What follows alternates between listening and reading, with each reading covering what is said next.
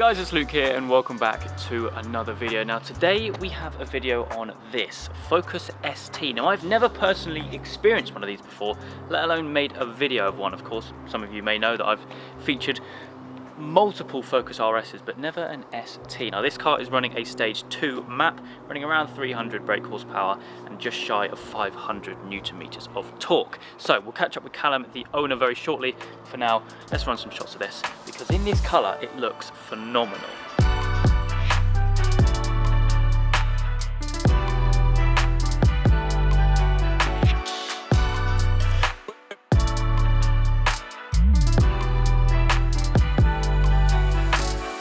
Right, starting at the front, it's running stage 2 from a company called Motorsport Developments up in Blackpool, as you can see by the sun strip. The map was supplied by Hendy Performance down in Eastleigh.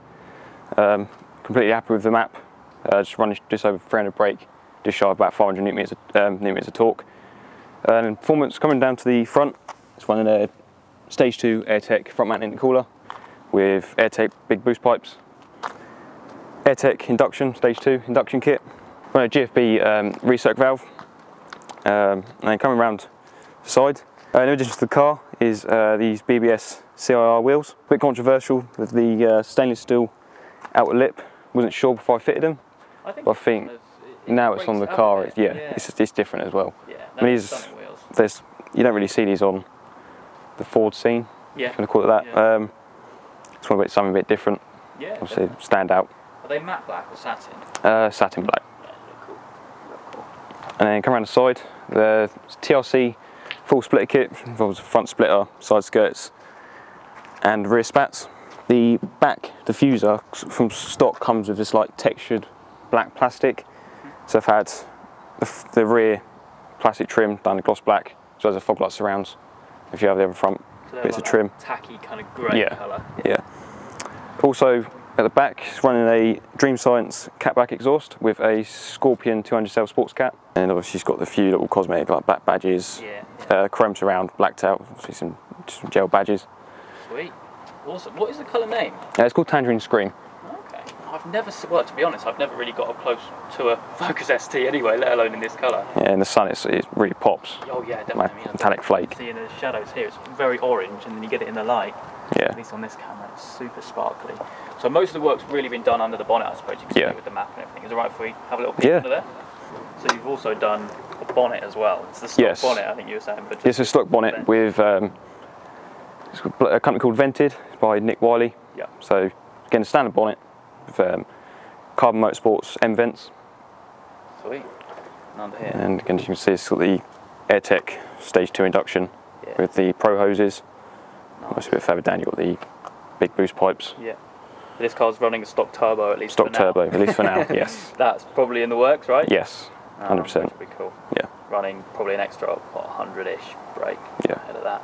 Sweet. All right then, brilliant. All right, well that's the car basically. Showing us around, I think, at least for now.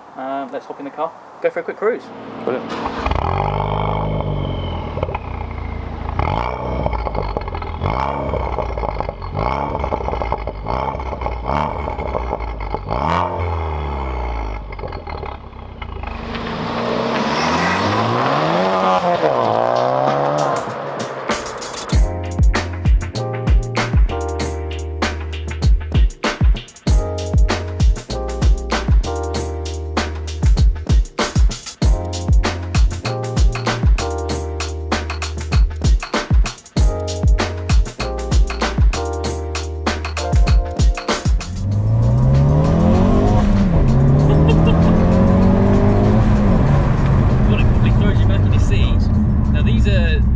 Front-wheel drive, aren't they? Front-wheel drive, yeah. You've got some decent tyres on it, which helps.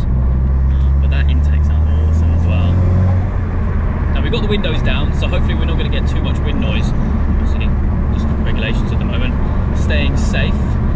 But yeah, this thing sounds awesome. Really, really cool. So you've got sports cat and also a different back box. Yes, as well. It's 200cl sports cat, Scorpion, with a 3-inch Dream Science exhaust. Sweet, it's got no resonators or no. So more or less straight through. Basically, yeah. No, it's a nice tone, because normally when you do too much to an exhaust, like complete straight pipe it, sometimes it can sound quite tinny, almost like that. But yeah, no, it's got a nice tone to it, to be fair.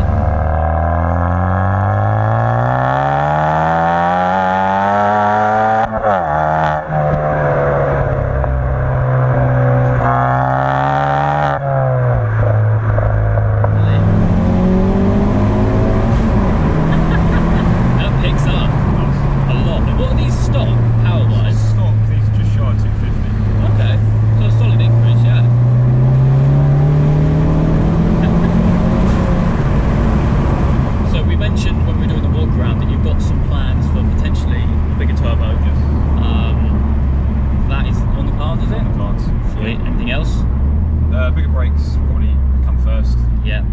Possibly looking at doing the RS conversion for the brakes. Yeah. So again, probably that body colour. That would look cool. That would look really cool, actually. Yeah, definitely. Yeah, I don't blame you for doing the brakes first.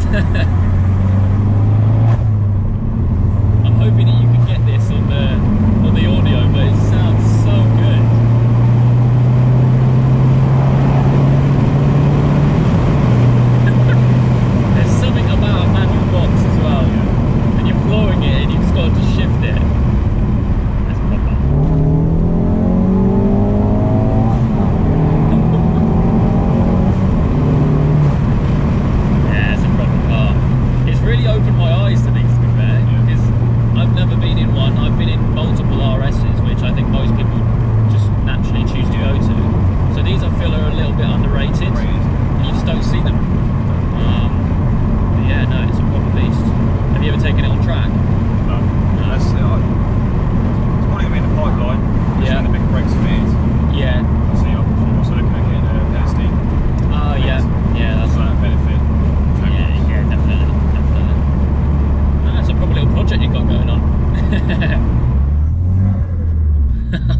Even at low RPMs as well. You just find yourself just dabbing the throttle. Yeah. Now, in terms of interior, well, you don't really need to do much to it, really. These seats are pretty nice, actually. For whatever a car is. Yeah, that's just comfy. Yeah, that's not too bad at all. It's the kind of interior which you don't really need to do much to unless you go track spec. All out. When you can, this is ST3, so this is like top specs. You get the full level car standard. Yeah. You get the ST2, it's all comes with part level, part cloth with yellow inserts in the seats, which does look quite cool. Yeah. Full level, it looks a lot better. Yeah, and they're pretty comfy as well. Yeah. They're pretty supportive. I mean, we're not on the limit at all, but distance driving, they're really comfy as well. Yeah, I can imagine. Yeah. You like the pass?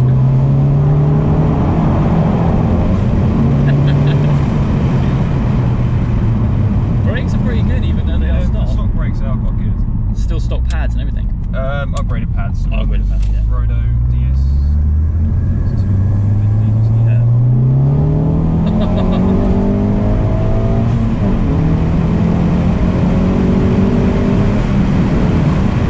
This has really shocked me, you know. Properly shocked me. Because I didn't really have much of an expectation, because I've never really seen one at all. No.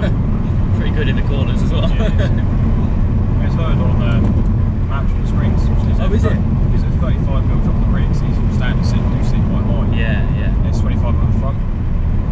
Okay. It sort of levels the car out a lot more. Yeah.